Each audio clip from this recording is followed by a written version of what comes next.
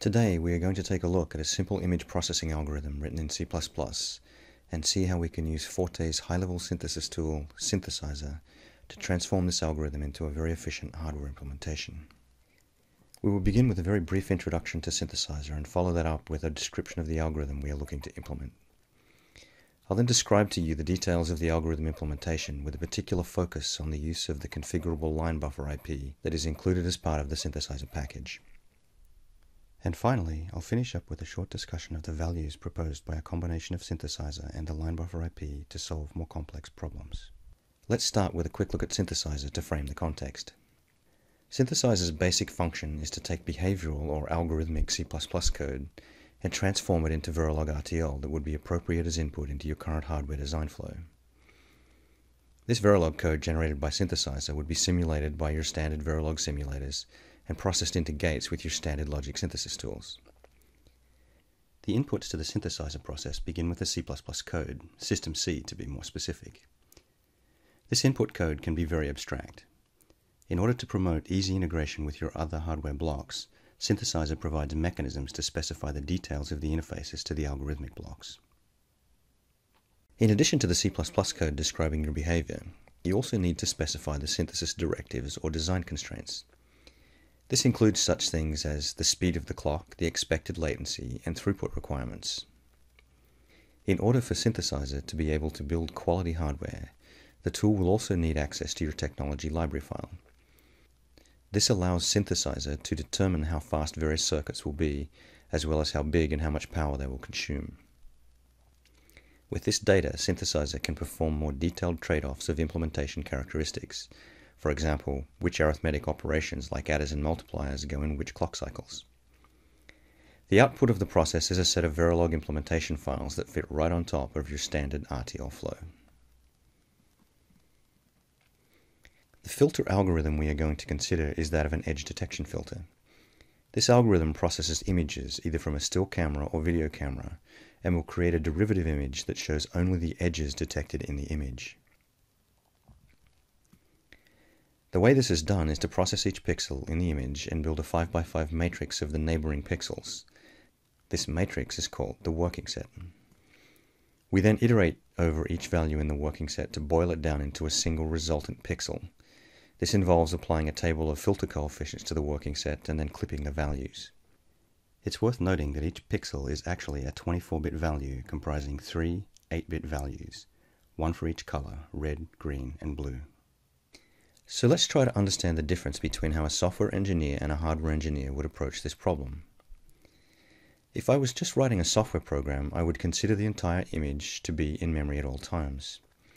I would build simple loops to iterate over each pixel, and for each pixel I would build a working set, apply the filter function, and store the resulting pixel to an output array. In this case, the entire input image and the entire output image would have reserved storage. In addition, this would require 25 memory reads for each pixel to build the working set. If we were to duplicate this design exactly when building hardware, we would end up with an extremely slow design that was very large due to the excessive storage required. A hardware designer looks at this problem differently. They don't consider the input and output image as static or persistent. Rather, they think of these images as data streams that are flowing through time. On the input side, the image data is streaming into the hardware block and will certainly require some storage, since we need to consider data from 5 rows of the image. The hardware engineer would structure an implementation as an input stream, feeding an interface that included the appropriate amount of storage for the required working set characteristics. The working set would be replenished very efficiently from one pixel to the next, with the minimum number of accesses to the data storage media. The working set would be processed either in a single clock cycle, or the filtering algorithm would be pipelined in order to be able to produce an output pixel every clock cycle. This kind of approach results in extremely high throughput with very small designs. For this kind of design, a very common interface type is a line buffer. A line buffer stores lines or rows of the image as they are read. If well implemented, it will only store the absolute minimum number of pixels at any one time as required by the algorithm. The animation here shows how the algorithm will read pixel by pixel, and as soon as there are enough pixels in the buffer, the first working set can be constructed. Then, the working set will move across the image and output pixels can be calculated. In our example, this requires that we store a maximum of 4 rows of the image at any time, plus the storage for the working set. If the line buffer is well constructed, it will hide all the underlying details from the algorithm and just present a simple interface to the algorithm, which will be the working set. One aspect of our algorithm that can add some complication is what to do when the working set is not completely encapsulated in the virtual image. These are what we call boundary conditions. The ideal case is that the line buffer will allow the engineer some flexibility to specify how these boundary conditions are to be treated, and then take care of the implementation details behind the scenes. There are a number of ways to treat these undefined values. Filling with zeros or selecting the nearest neighbor from the image set are common choices.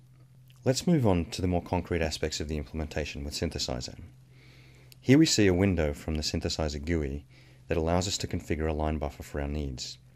Since this window is a generic configuration window for many different kinds of interfaces, the first thing we need to do is select the kind of interface we want. In our case, it's line buffer. Now there are a couple of things we need to define for our line buffer. A definition of how the line buffer will be read, and a definition of the characteristics of the entire image to be processed. For the reader side of the line buffer, we will be using a working set. Here we need to set the size of the working set to 5 by 5. For the boundary condition, we've selected nearest, which, as the name suggests, will fill undefined values with their nearest real image pixel value.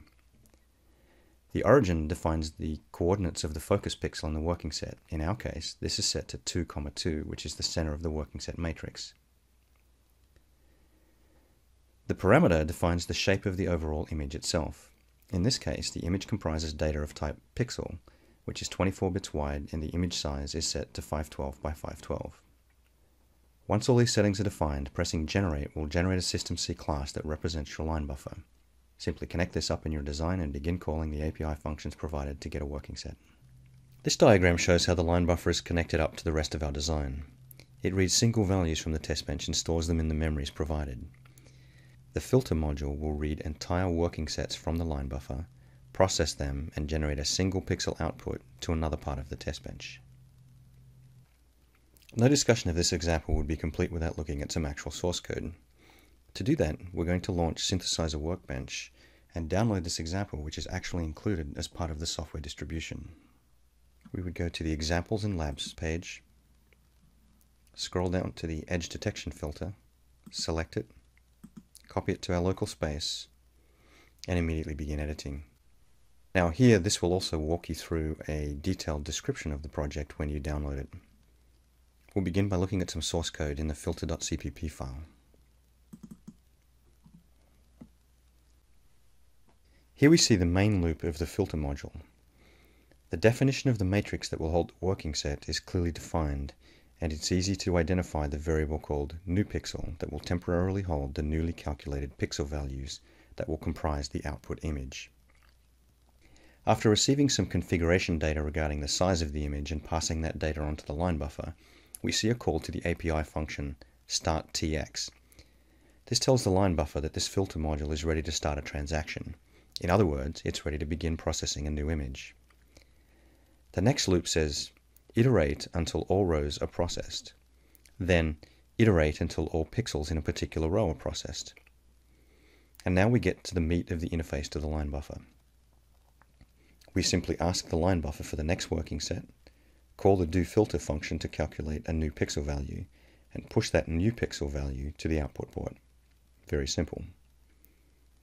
Once we get to the end of a row, we tell the line buffer to switch to the next row, and once all rows are processed, we indicate that we are done with the transaction, i.e. the current image. This would normally be a very complicated process, but due to the fact that an enormous amount of complexity is encapsulated in the line buffer class, the designer's life is dramatically simplified. So let's take a look at the actual filter function.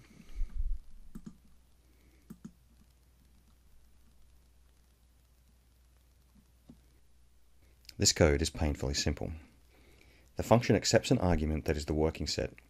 It then iterates over each pixel in the working set, multiplying it by the corresponding element in the coefficient table, and summing the individual color elements. Once all pixels are treated, it then clips the pixel values to be in the range 0 to 255 and returns the new pixel. It is worth pointing out that it is on these kinds of functions that engineers need to focus in order to build products that differentiate them from their competition. All the rest is housekeeping and scut work to get data in and out. Using a tool like Cynthesizer and the line buffer IP allow you to focus on the portion of the design that brings your company true value, since the complex trivia are handled automatically. To conclude the presentation, I wanted to go back over some of the key values demonstrated by this design approach and the Synthesizer toolset. Just considering the interface, we see dramatic simplification of the design. The GUI allows designers to quickly configure the line buffer and perhaps experiment with various implementations. An enormous amount of complexity is encapsulated in the pre-verified IP that is generated as a result. The line buffer IP frees you from the detailed management of the working set, the memory storage, and the boundary conditions. The user application code, i.e. the filter, is also dramatically simplified. The higher level of abstraction enabled by SystemC and Cynthesizer result in code that is very easy to maintain, update, and reuse. And let's not forget the verification angle. All interface IP generated by Cynthesizer automatically has both pin and transaction level interfaces. Of course, when the design is synthesized to RTL, it will only have pin level interfaces. The simulation performance afforded by the more abstract interfaces at the behavioral level enable faster debugging and more exhaustive simulation.